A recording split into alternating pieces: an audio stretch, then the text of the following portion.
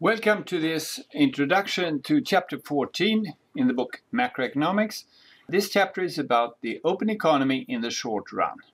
And this chapter completes the analysis of our macroeconomic model. And it is focusing on the role of economic policy in the open economy in the short run. And it also lays the theoretical foundation for chapter 15, which is an applied chapter discussing the experiences with alternative exchange rate systems and monetary union. Because it will turn out that the exchange rate system matters very much for how we can conduct economic policy in the open economy. And really the main point of this chapter is to show that the roles of fiscal and monetary policy are fundamentally different depending on whether we have a fixed or a floating exchange rate. So if you have a fixed exchange rate, you really do not have any monetary policy, and therefore fiscal policy becomes very important. If you have a floating exchange rate, then monetary policy is very powerful because it affects many different components of aggregate demand, and fiscal policy is less powerful. How powerful fiscal policy is depends on the exact assumptions that we make in our analysis. So to analyze the open economy in the short run, we use the same equations as before. We have the goods market equilibrium condition, we have the money market equilibrium condition, and we have the interest parity condition. And now in the short run analysis, we take the price level at home and abroad as given. So P and P star are exogenous, contrary to the long run where those were endogenous.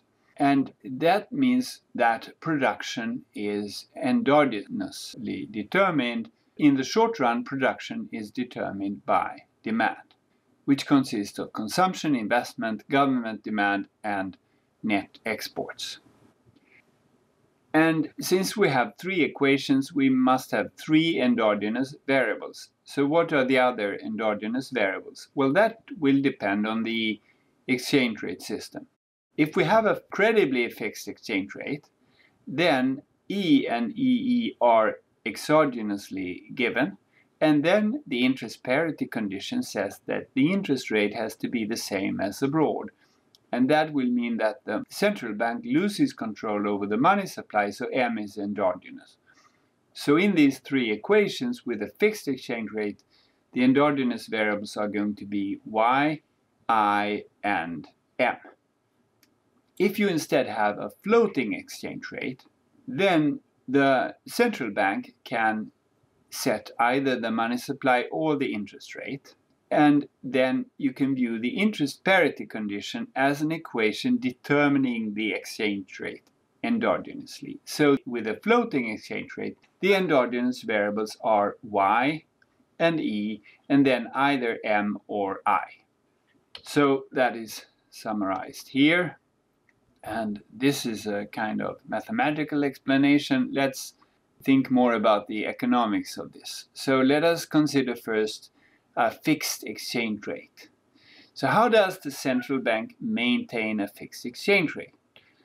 Well, they do that by operations in the currency market. So a fixed exchange rate means that the central bank announces an official target value for the currency, and then the central bank buys and sells domestic currency so as to keep the exchange rate very close to that announced value, called the central parity.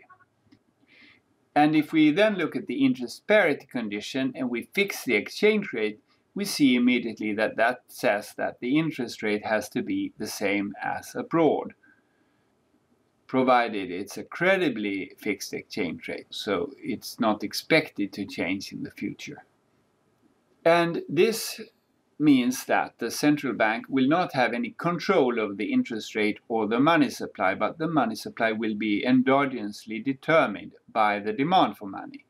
And intuitively, this is because if you fix the value of your currency in terms of the currency of the rest of the world, and then you set an interest rate, for example, below the world interest rate, then you're offering the speculators a free lunch or a million free lunches, because then they can just borrow in your small open economy and then lend abroad and make infinite amounts of money. So that's just not possible.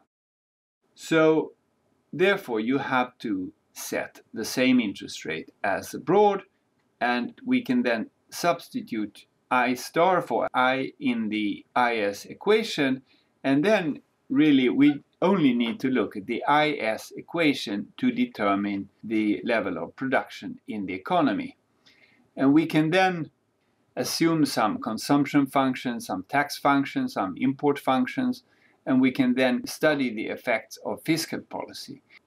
This is the multiplier that you get for an increase in government consumption or investment, where tau is the marginal tax rate, C1 is the marginal propensity to consume, and Q is the marginal propensity to import. And here we see that the multiplier effect of fiscal policy in the open economy, it is going to be smaller than in the closed economy, because Q is a positive number that appears in the denominator of the multiplier. This is because as consumers increase their consumption, they will spend some of that money on imports. So some of this increase in demand that follows from an expansionary fiscal policy, some of that increase in demand will leak abroad. So the multiplier effect is smaller compared to the closed economy. On the other hand, there's not going to be any crowding out of investments, because the interest rate is fixed abroad. And therefore, as production increases, there will not be any central bank raising the interest rate, and there will not be any crowding out of investment. And in that sense, fiscal policy is going to be quite powerful and play an important role when we have a fixed exchange rate. So with a fixed exchange rate, fiscal policy is important, and you do not have any monetary policy, except the possibility to change the value of the currency, which I have not discussed, but that is called a devaluation or a revaluation. But aside from that, you do not have any monetary policy of your own when you fix the exchange rate. So let us turn to a floating exchange rate. A pure floating exchange rate means that you do not have any target value for the currency, and that the central bank does not intervene in the currency market. So the central bank is free to set the interest rate or the money supply, and we can view the interest parity condition as an equation determining the exchange rate. And we see here that if you raise the interest rate, this is going to raise the value of the currency, because it becomes more attractive to buy the currency and lend in the currency of the small open economy if the interest rate is higher, and therefore the interest rate has a positive effect on the exchange rate for given foreign interest rate and given expected future exchange rate. And here we have rewritten the model where we have written the interest parity condition as an equation determining the exchange rate. Now, for graphical analysis, it's useful to substitute the expression for the exchange rate into the IS equation. So we substitute for E there, and then we get what we call the IS star equation. So the difference here is that we have now substituted here the expression for the exchange rate. And now we see that the interest rate appears in several places. It's here, it affects consumption. It's here, it affects investment, and it's here, it affects the exchange rate and thereby net exports. So the interest rate has direct effects on domestic demand because it affects consumption and investment, but it also works through what we can call the exchange rate channel. That as you raise the interest rate, the value of your currency increases, and that will reduce net exports. So you see that monetary policy is quite powerful, affecting all the components of aggregate demand except government expenditure. So we can illustrate this using the IS-LM diagram where we have the IS curve drawn for a given exchange rate, and then we can draw the IS star curve, which was this equation here, which includes the effect of the interest rate on the exchange rate. And that IS star curve is then going to be flatter because now the interest rate has a stronger effect on aggregate demand when you take account of the exchange rate channel. And on the left here we have illustrated the interest parity condition. So here on the horizontal axis we have the exchange rate, and here we vertical axis the interest rate. And if you raise the interest rate, that will increase the value of your currency. That is what the interest parity condition says. So this illustrates our model of the open economy in the short run. So what determines the slope of the IS star curve? Well, that is, of course, how the interest rate affects consumption, how the interest rate affects investment, and also the effect of the interest rate on the exchange rate and thereby on net exports. And in this analysis so far, we have implicitly assumed that the expected future exchange rate is constant. Now, it may be quite realistic that if you raise the interest rate and the currency appreciates, that also affects the expected future value of the currency. So an increase in the interest rate could raise the expected future value of the exchange rate. If that is the case, then that will reinforce the effect through the exchange rate channel. It will make the effect of the interest rate on net exports even stronger, and therefore the IS star curve will become more flat. And I've illustrated that here. If the expected future exchange rate also increases, then the IS star curve will be very flat, and monetary policy will be very powerful in the sense that a small increase in the interest rate has a very big effect on production.